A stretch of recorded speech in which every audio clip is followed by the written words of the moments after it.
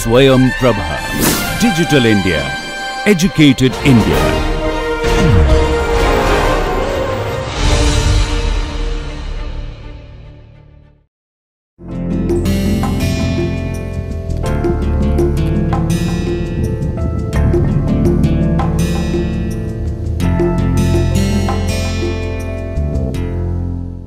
Welcome viewers to MOOC's online course on Introduction to Modern Western Art. Today's lecture will be on two very distinctive, though short-lived movements of early 20th century known as Futurism and Dada-ism. Though short-lived, both these movements left a great impact on the succeeding art movements and art history. And at the same time, both these movements seem to be grateful to the immediately preceding innovations in art, for example, Cubism. So it is not entirely wrong to connect Futurism with its immediate predecessor, Cubism, because many of the futuristic expressions seem to be indebted to the ideas, innovations, and discoveries that Cubism initiated in the very early part of 20th century. So, as you can see the time bracket, it is clear that it was a short-lived movement from 1909 to 1914.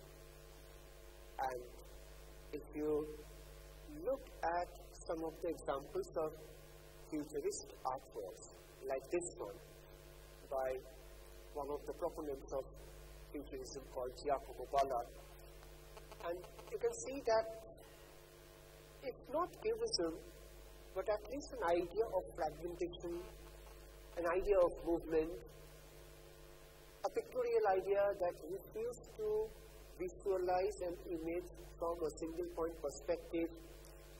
These characteristic features are pretty evident in most of the futurist paintings and sculptures as well.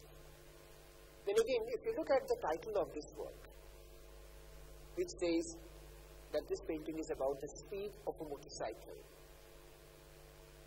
So, it's interesting to note that the title is not motorcycle.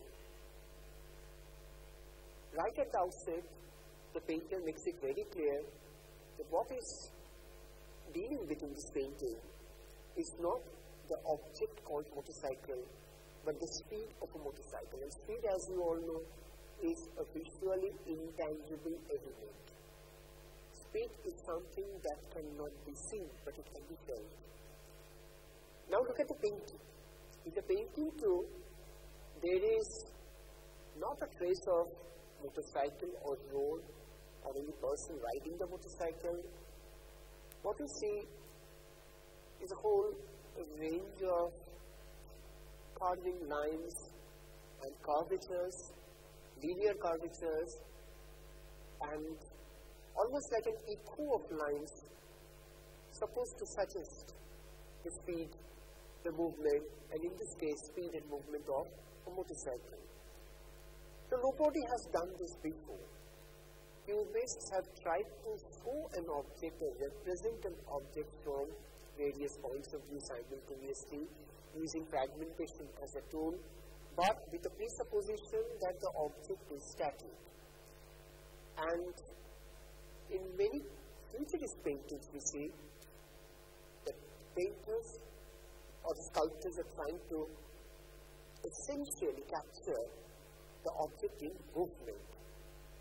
Hence, speed or movement is the crux of the futurist art ideas. Because after all, the futurist artists, as they stated in their manifesto, and yes, by the way, let me tell you, this is one of those rare art movements which was so organized that they published a manifesto.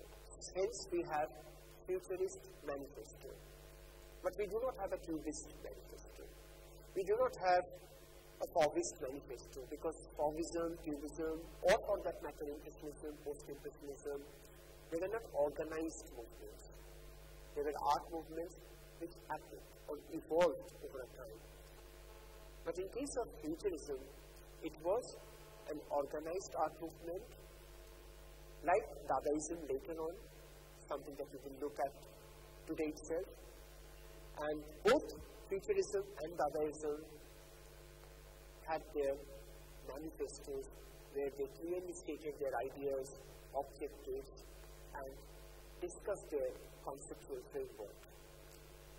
So in their manifesto, Futurists clearly and openly stated that they are in favor of the technological advances, they are in favor of the new age character where speed, movement, machines, and including war have become the salient features. And as a result, what you see in their paintings, apart from movements of motorcycles or movements of birds later on, you also see a painting which addresses the subject of armored train in action. Because they were so much in love with action, movement, and speed that they did not have any hesitation to come in favor of war. They in fact supported war because war, according to them, was a result of this technological advancement. War entails speed, action, movement, and hence it was justified. So at a glance, if you look at the main characteristic features of Futurism, these are the points that we know. First, international art movement. So Futurism was an international art movement, though it was started in Italy in 1909, but soon it became an international art movement. Unlike most of the other art movements, Futurism came out of the heart of Italy, whereas Cubism was based in Paris, France. Both Impressionism and Post-Impressionism movements were also based in France, Paris. Realism as well, even Romanticism, to some extent, France, and to some extent, England. But Futurism came out of the heart of Italy. Futuristic art bases itself on two main themes, the mission and the motion, that is movement. Very close to the world of advertising, almost like a business, because they celebrated the idea of speed, movement, motion, machine, and everything that enters this new technological and social atmosphere. Futuristic paintings may look like a mix of a stroboscopic and high-speed photograph in one painting, which is true. Because in photographs we have seen that this was being addressed to capture the speed with the repetition of the same figure, move across the surface. It is almost a similar method that the Futurist painters were following in their paintings. And it's true that Futurist paintings were refreshing to many because it was a great contrast to the sentimentalism of Romanticism. The movement was born out of the corrupt and confused Italian government. There was a reaction, a political reaction involved in Futurism also. And for this reason, Futurism introduced the use of the manifesto or declaration as a public means to advertise its artistic philosophy, and also as a polemic weapon against the academic and conservative world. Because you see, they had to fight not only through their artworks, but they also had to fight through their ideology. They had to, they were compelled to articulate their ideas in words, and that is why the manifesto, and that is why a polemic or a debate was started. And as far as the Futurism art style is concerned, you can see the dynamic quality, happens to be one of the essential features of Futurism. Hence, they had to study in detail the notion of motion, which is again connected with the notion of progress. So there was a great emphasis upon the intuition and its power to synthesize the manifold experiences of sense and memory in a coherent simultaneity. Like Cubist paintings, here in Futurist paintings also you can see simultaneous elements existing simultaneously from various viewpoints, or maybe from the same viewpoints. You can almost trace a movement of an object or a figure across the path of the painted surface. So simultaneity becomes imperative for most of the Futurist paintings. Now, Futurism did not want to define any cohesive visual style, but many works in Futurism contain in common hard geometric lines and planes that show a resemblance to the Cubist style. Now, they of course wanted to do away with the static art. There is hardly anything that is static in Cubist painting or sculpture, whereas, Futurist painting and sculpture, whereas in Cubist painting and sculpture, usually the subject matter would be static, and the Cubist artists would play with the representations. In contrast, Futurist artists would always address an object or a figure in motion, because they sought to represent speed and motion in painting. Look at this image of the hand of a violinist. And you all know how the hand of a violinist keeps moving all the time, and Giacomo Balla is trying to capture that movement precisely. And in order to capture, he is applying certain methods of painting like repetition, simultaneity, even fragmentation, as a part of his visual vocabulary. By the same artist, Giacomo Balla, swift paths of movements and dynamic sequences. Whose movements? Probably birds, because when you look at the painting carefully, you can see small little images of birds sweeping across the space. Even to ask the identity of the bird depicted here will be a stupid thing to ask. Actually, the intention of this painting has got nothing to do with the depiction of bird, because the main concern is about the speed and movement of the bird. For example, shape, noise, motorcyclist. If these three issues are to be addressed in a painting, how does one go about it? So this is the result. This is how Giacomo Balla solved this problem of addressing shape, noise, and motorcyclist in a painting that looks completely unrecognizable or non-representational and hence abstract. So like Cubism, the Futurism too gave birth to or generated the ideas of abstraction. Look at these two paintings by Giacomo Balla and Severini respectively. The one on the left by Giacomo Balla is still recognizable because you can see the dog and the woman on the left, though the dog might be having several legs and limbs, so is the woman, but we know that that will again be a representational mistake from our point of view if we count the number of legs of the dog or the woman. We need not count that. What we need to respond to is how a certain movement and speed has been evoked by repeating the legs. Similarly, if we try to identify the sea dancer in this painting by Severini, we will be completely confused and disappointed. What we see here is neither the dancer nor the scene, but a visual effect of a certain kind of movement. Gino Severini, like Giacomo Balla, was also trying to address various kinds of movements in his paintings, like this one, a red cross train passing a village. As you can see, there are certain elements of village and also smoke and the train, but the emphasis is obviously on the movement, the motion of the train, rather than anything else.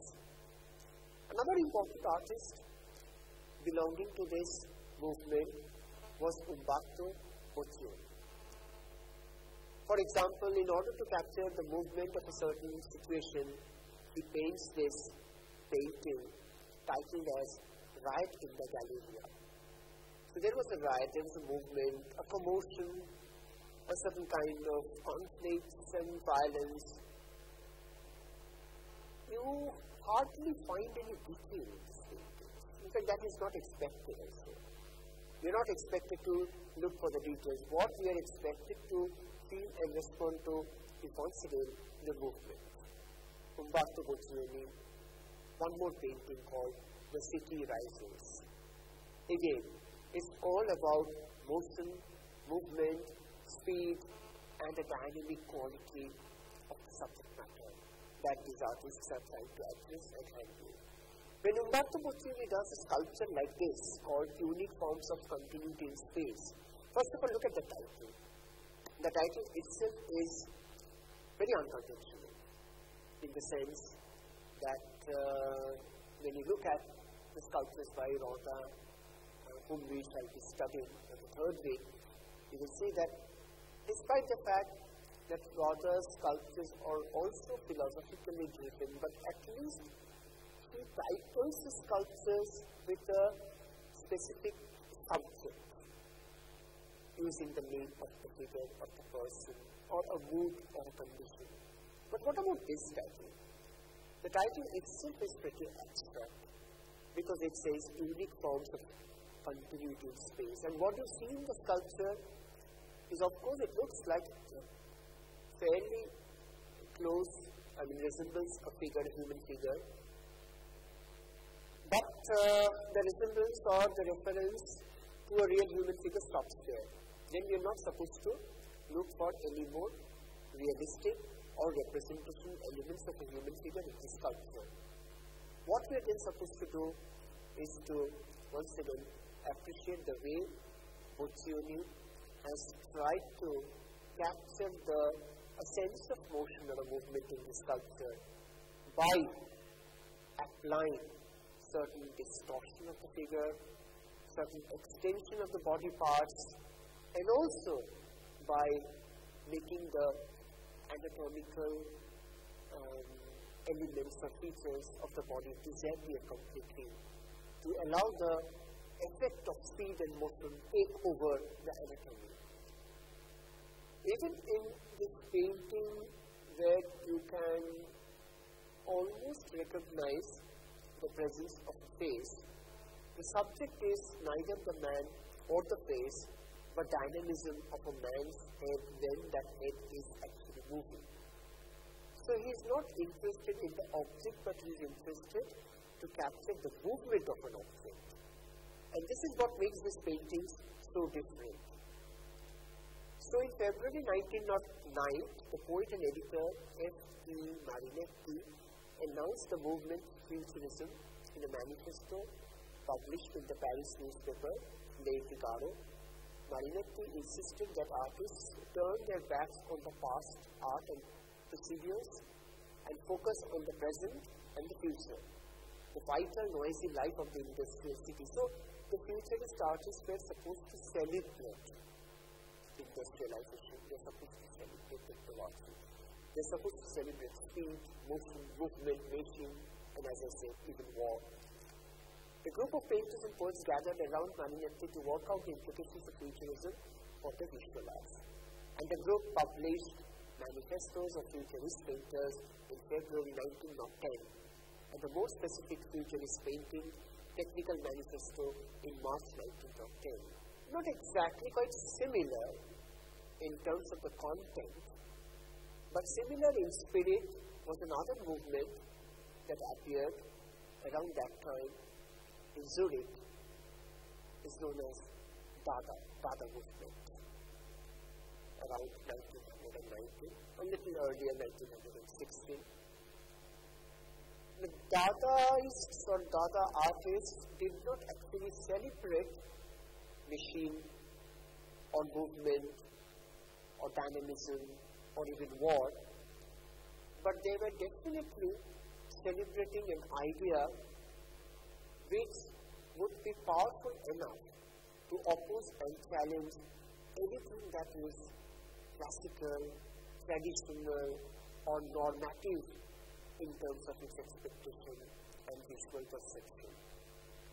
So Dada was primarily an artistic and literary movement that began in 1916 in Zurich, Switzerland. It arose as a reaction to World War I and the nationalism and rationalism which many thought had brought war about. Influenced by ideas and innovations from several early avant-gardes, cubisms like Futurism and Constructivism and Expressionism, its output was widely diverse, ranging from performance art to poetry, photography, sculpture, painting, and collage. Dada's aesthetic, marked by its mockery of materialistic and nationalistic attitudes, proved a powerful influence on artists in many cities, including Berlin, Hanover, Paris, New York, and Cologne, all of which generated their own groups. The movement is believed to have dissipated with the arrival of the Surrealist influence around 1924. So, in that sense, Surrealism can be understood as a continuation of Dada. Yet, as a movement, and looking at the conceptual framework of Dadaist ideology, it was certainly not the same as that of Surrealism. Because Dada was born out of a pool of avant-garde painters, and the movement came into being at the Cabaret Voltaire in Zurich in February. It was a very nihilistic kind of movement. It went against anything.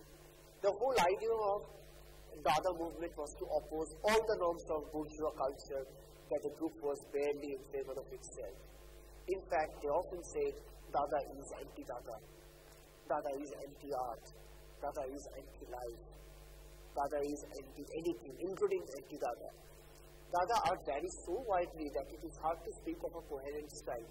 So Dada movement never looked forward to creating a coherent stylistic framework.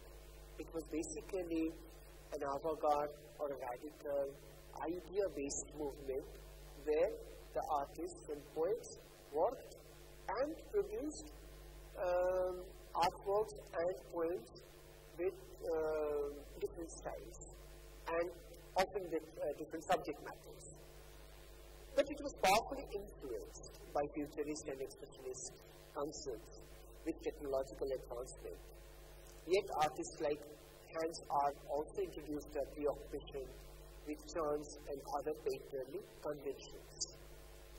Marcel Duchamp was a very important artist from this movement who made some curious works, and in order to explain these works, one actually needs to look at his own explanations, because sometimes the works are provocative and the whole intention was to provoke the viewers to desperately look for meaning, but it is quite possible that the works will elude any chance of meaning.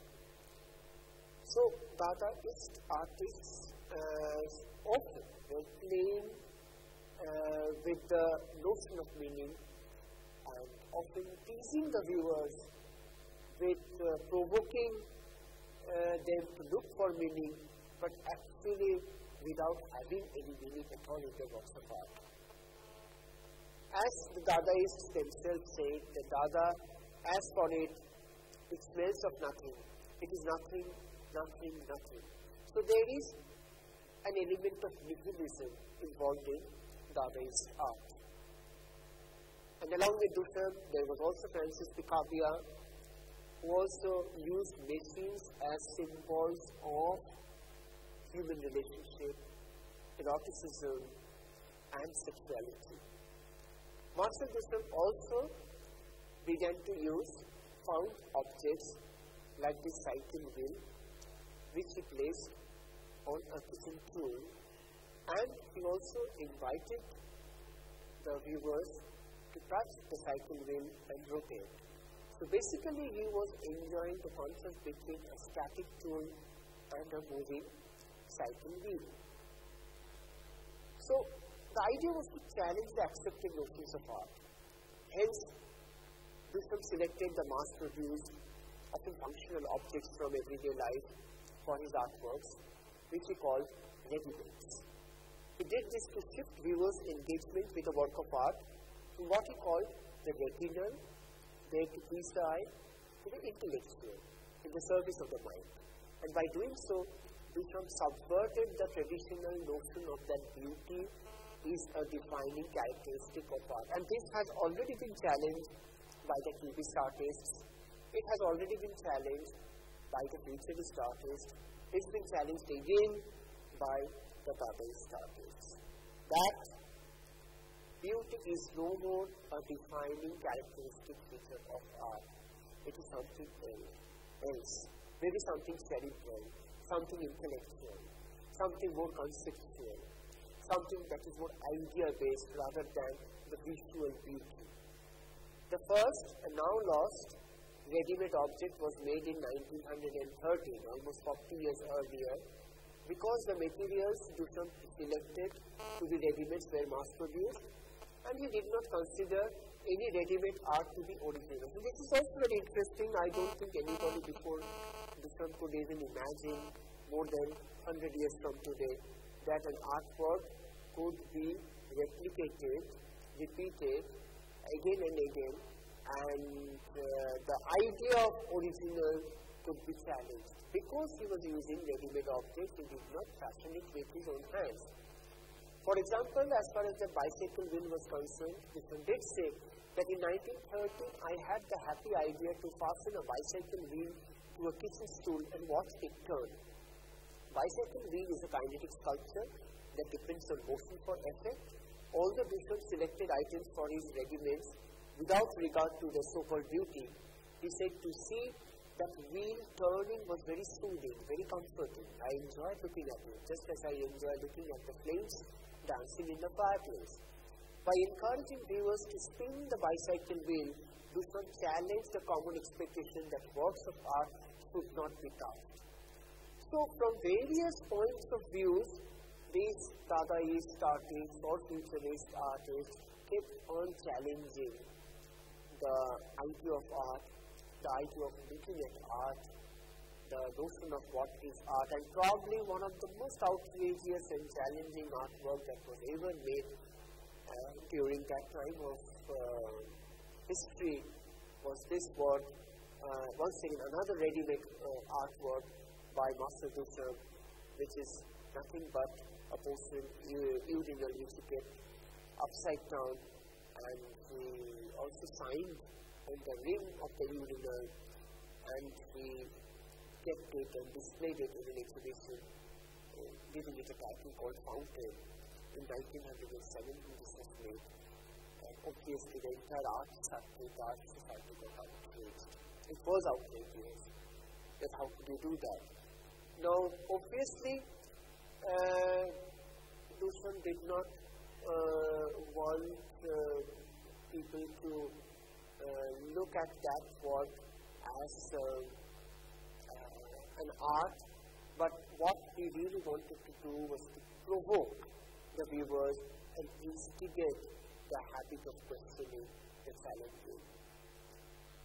And another work by another different artist called Man Ray also plays with the ready-mades like an iron and nails attached on the surface of the iron, thus making or bringing the functionality of the object in question, and also creating some kind of scary feeling as well.